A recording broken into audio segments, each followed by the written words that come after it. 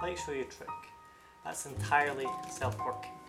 You just get the deck of cards, you can shuffle them very cleanly.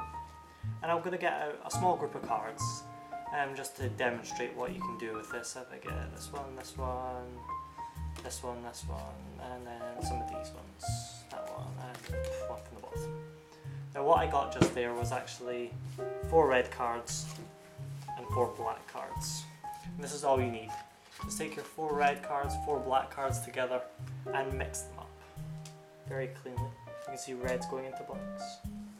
Square up. All you do is click and all the cards separate. Now you can also do this with a large group of cards. All you do is click and the entire deck separates.